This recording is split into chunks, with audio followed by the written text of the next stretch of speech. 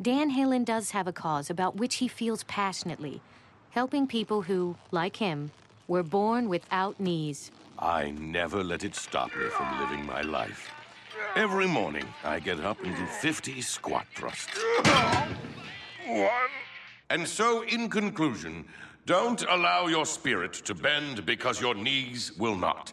For I say to thee, one born without knees kneels before no man. Thank you. Thank you. But on the other hand, I do have feet. Who allowed this freak in here? Find your own charity, footman. As influential as he is, surprisingly little is known about Halen's past.